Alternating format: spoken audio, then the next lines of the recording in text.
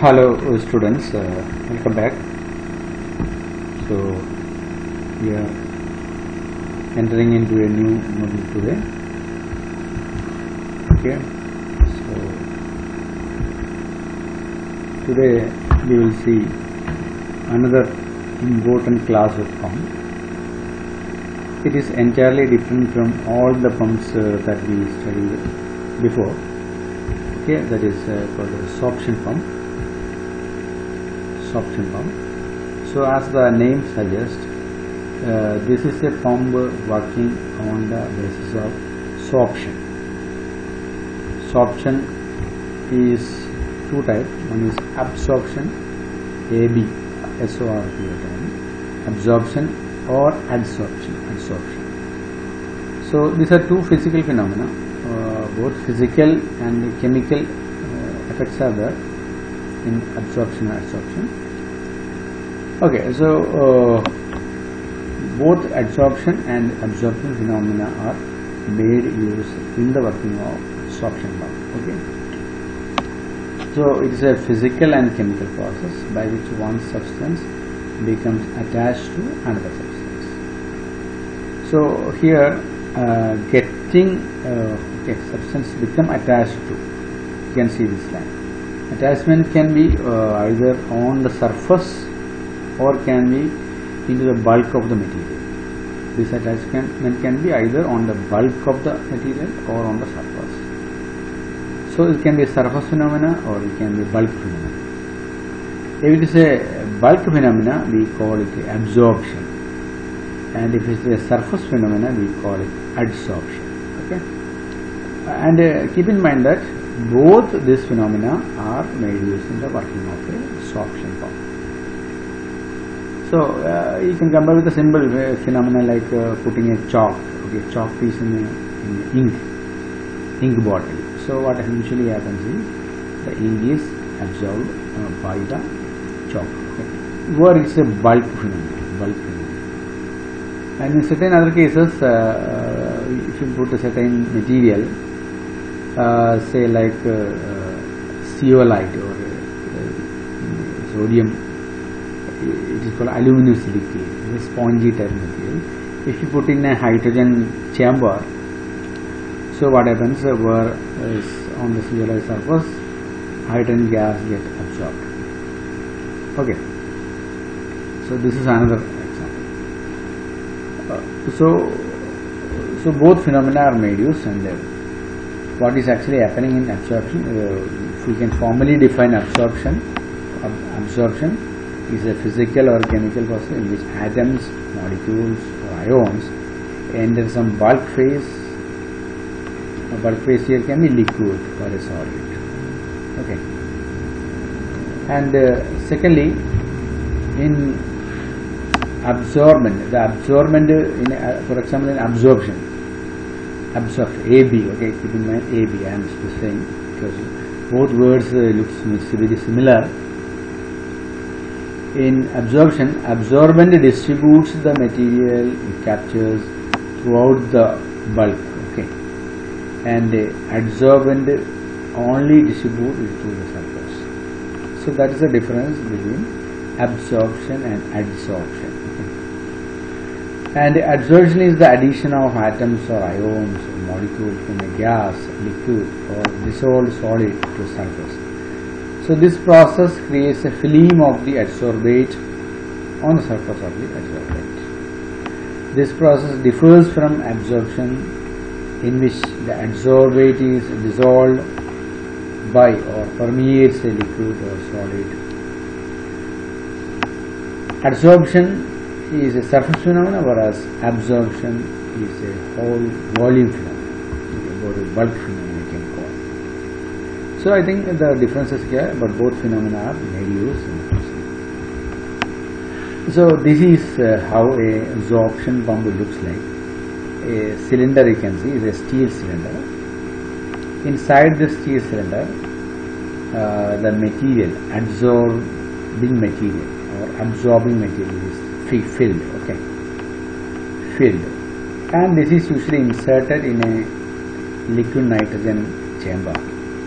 So you can see an outer chamber here, Usually this cylinder is immersed in a liquid nitrogen chamber, and this will be filled with some liquid nitrogen or other liquid hydrogen like materials, and the temperature is lowered, and this edge, you can see this edge is connected to the vacuum chamber. Okay, so what exactly happening is, from the vacuum chamber, gas getting absorbed within the material. The material you can't see, it is inside it. What is the material? We will see very shortly.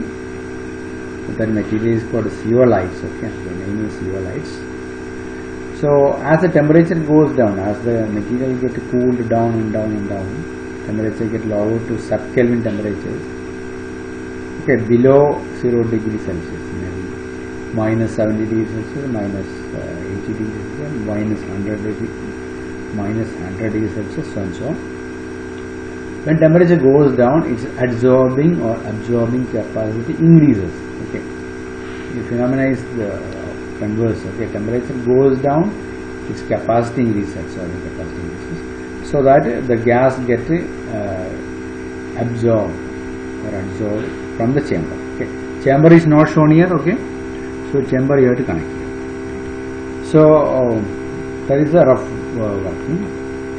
So this was introduced by Dewar. Okay, James Dewar, knowing is a Dutch physicist, cryogenic scientist. You can say James Dewar. So and as I told you, it contains a stainless steel container. It is filled with what is called activated charcoal or activated zeolites. Okay, its technical name is shown here: sodium aluminum silicate or calcium aluminum silicate. So what is special about zeolite? Is special that it is for a spongy like a material, lot of cavity inside it. Just like a sponge, when you put a sponge in water, it has a high capacity to absorb water. Here it is also a sponge like material. It has enough cavity inside it, cavities like a bee.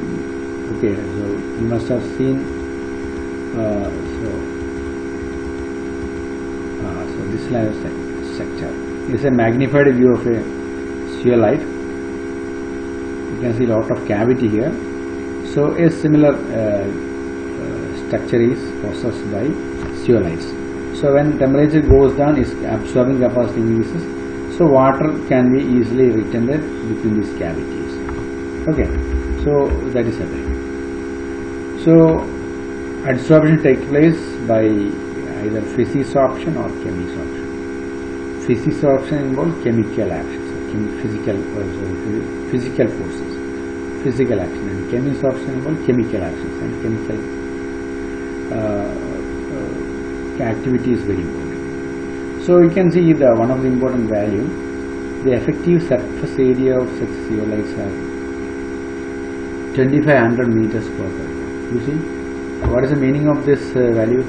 1 gram of this material will provide you 2500 meters per square. It is very tremendously high value. 1 gram. For offering such an area, the material should be highly spongy, highly cavity abundant, like that. And another interesting feature, you see, capacity is increased by cooling it with the liquid nitrogen. So when temperature goes too low value, the absorbing capacity, okay, or holding capacity of gases increases. So these are some features. Okay. So here is the zeolites. So what is zeolites? Basically, they are sodium aluminum silicates. Okay.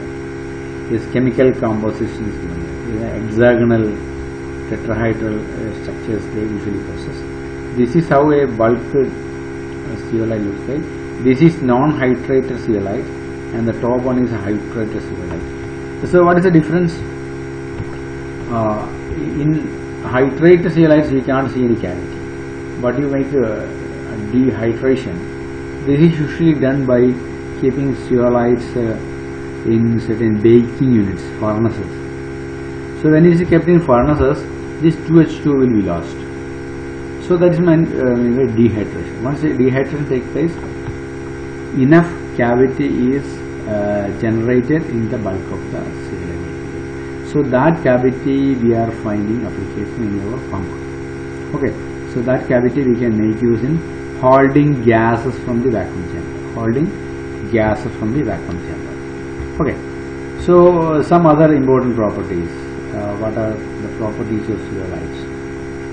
They have large surface area coverage that we have seen, around 2500 meters square per gram. Okay, they are porous aluminum silicates. Porous in the sense that full of holes, so their holding capacity is very high.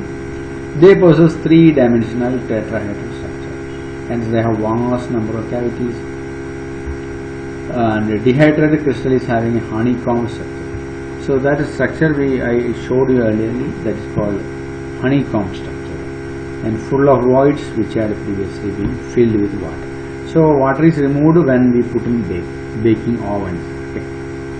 This is usually inbuilt in a laboratory. Like for example, if you have a sorption pump in your lab, you have a baking unit where repeatedly you will be putting these zeolites within that baking unit, and you have to rehydrate them frequently.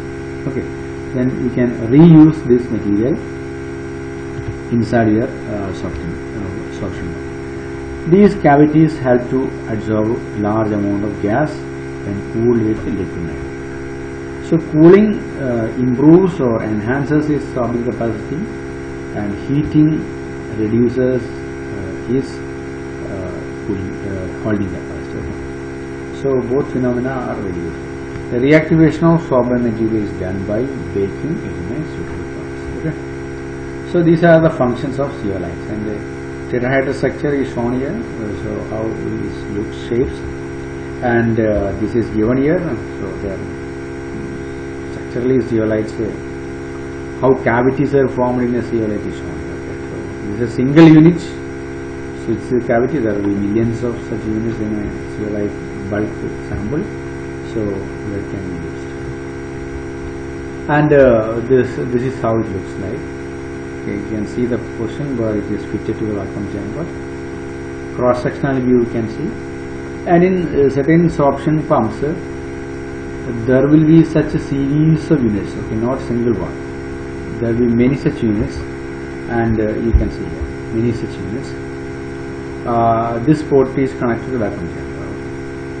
And initially one of them is kept open and other is kept closed. Okay. And you will start cooling this cylinder by using your cryo units. So what happens? All the gas from the chamber will come to this particular cylinder. This one is closed. Okay, this one is closed and this one is open. So what happens? Pumping goes on. The gas is removed to this chamber. Okay, so when this is saturated, that means when all the porous locations are filled, pumping will slow down. That you can see from this gauge, pressure gauge. Pumping will slow down.